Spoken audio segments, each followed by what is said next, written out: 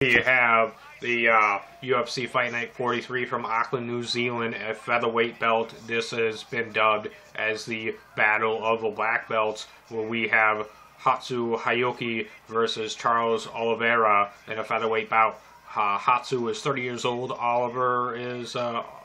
Charles is 24. They both are just a little over 5'10", weighing in at 145 pounds. And these guys are both submission artists, and this one was one hell of a submission fight. These guys went into the second round, and Oliveira had made Hatsu tap out in the second round.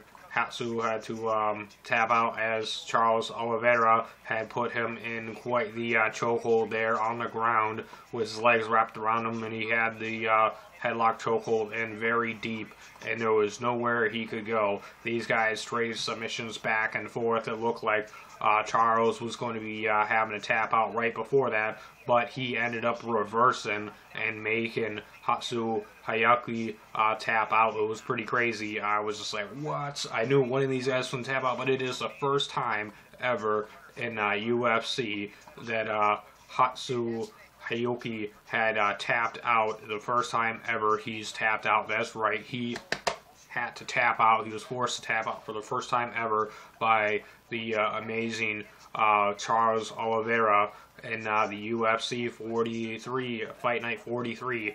This is definitely intense. I'm looking forward to the next fight, and this is an awesome UFC Fight Night. These guys both put their hearts out on the line, and they definitely showed a lot of courage, and they both are definitely badasses in my opinion. Give the video a like, submit, subscribe, haha.